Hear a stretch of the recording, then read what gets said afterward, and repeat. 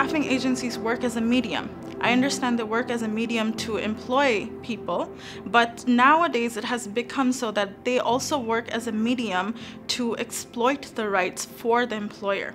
And in this way, the employer, the client, avoids all sort of contact with the employee. I have been working in Canada for almost 4 years, but I have no insurance. That's why I'm not going physiotherapy. And your physiotherapy is $70 per day? $70 per day. Do you have health insurance?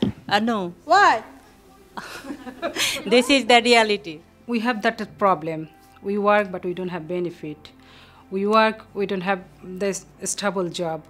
I must work 3 jobs for 7 days a week. When I work 7 days in a week, I never find time to spend with my family to take care of my girls' needs, etc. She begged to agency, "Ma'am, we are not forcing you, but you must be available to grab work." Yes, no one but reality forces her. She says, "How me and my husband will pay my rent? He is also an on-call worker. My rent is $1,200 per month. My food cost? Please do not laugh. I have to cut it to $300, whereas I need minimum $500. I line up to food bank and grab all backdated food." When people come together, I feel the voice is louder and the government can actually hear it. And when they hear it, then these practices will be stopped.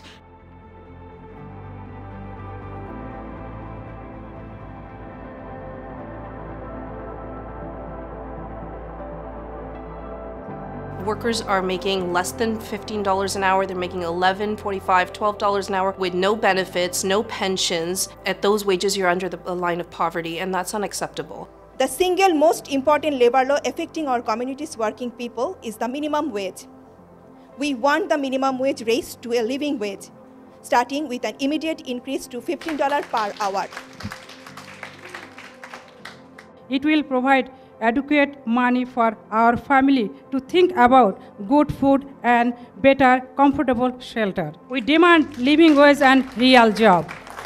We need to force our governments to start taking actual action. This is not only a fight for low-skilled, precarious work. This is a fight for all workers. I'm excited about the possibilities of changing our Employment Standards Act. These recommendations, if they do go through, are going to change the landscape of how the workers are in the workplaces and what their work-life experience will be.